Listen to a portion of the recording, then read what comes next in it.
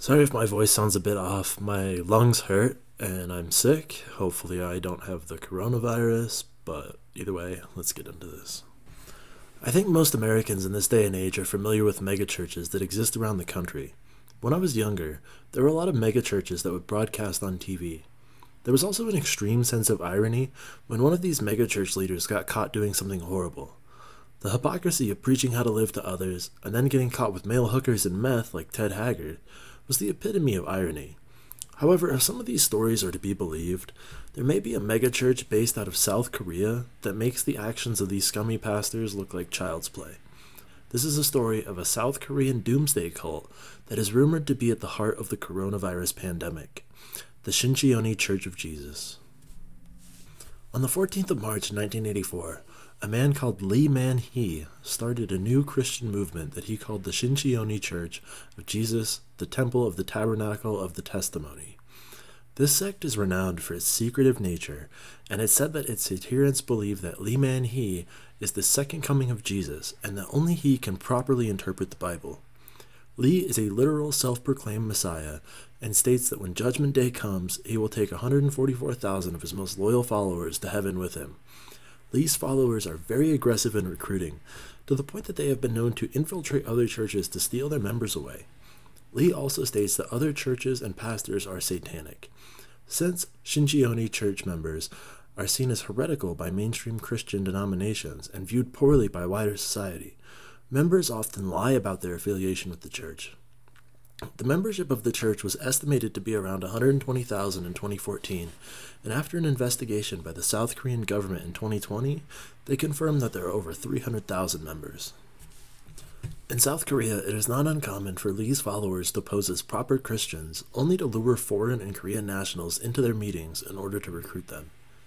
In the UK, Lee's followers have worked to subvert the Church of England and poach their members using an affiliate called Paracresto. Paracresto is a front for the Shincheonji, but is still legally registered as a charity in the UK. Once people get involved with Paracresto, it is not uncommon for these people to withdraw from their loved ones and lie about their religious activity they're engaged in.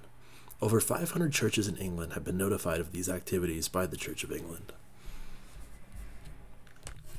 This trend of poaching unsuspecting worshippers continued in India and several other countries, and even led the government of Singapore to investigate Lee's recruitment practices, as well as numerous front companies that the Shincheonji Church has established for their suspect activities.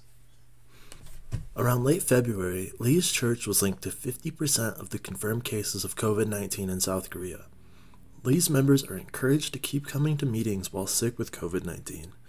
With the epicenter of South Korea's infections stemming from a Shincheonji church in a town called Daegu.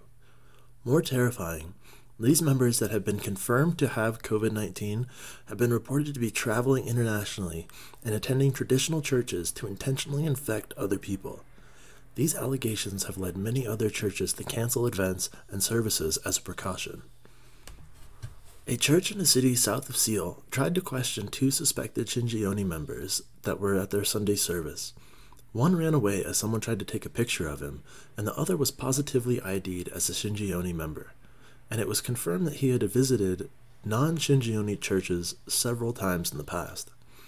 The head of the Korean Christian Cult Counseling said, quote, "I know cases where 200 Shincheonji members were sent out undercover to a traditional church with 10,000 members, and that church later crumbled." One ex-Shincheonji member stated, quote, "The goal is to act like perfect human beings to start making relationships with people in the congregation. After concentrating on a member of the church from anywhere between a year to 3 years, we lead the regular churchgoer to a meeting with the administrator of Shincheonji church." The government of Singapore has reports linking the Shincheonji church to several outbreaks of COVID-19.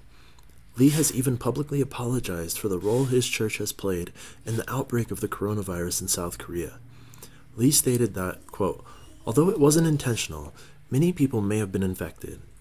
Lee's brother's funeral was held at a hospital that just so happened to be the epicenter of the second outbreak within South Korea.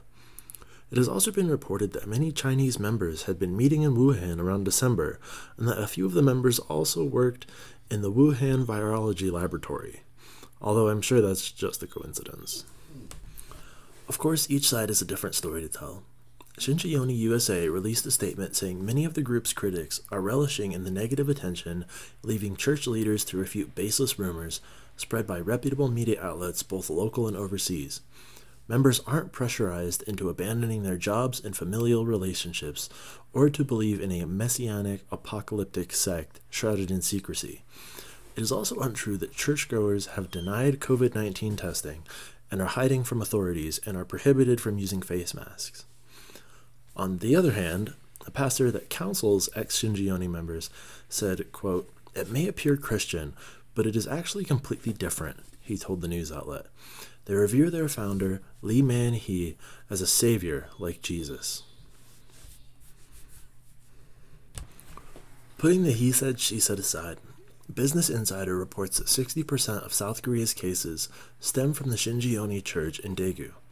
Given the subversive and secretive nature of the Shinjioni Church, plus the global reach that it has, it is not out of the question to assume that they have sent infected members to various corners of the world in order to hasten the apocalypse. All this has led to several countries to investigate the church, and the mayor of South Korea has even accused the Shinjioni Church of murder and injury. Ultimately, I don't know if any of this is true. This is just taken from the reports that I found. This could be a smear job by several countries and numerous news outlets, or there really could be a secretive doomsday cult that smuggled a bioweapon out of a Chinese laboratory, hell-bent on spreading it throughout the globe. Stranger things have happened. Real or fake, I think it's an interesting story, and hopefully it entertained you while you're in lockdown. Thanks for watching, guys, and I'll catch you all next time.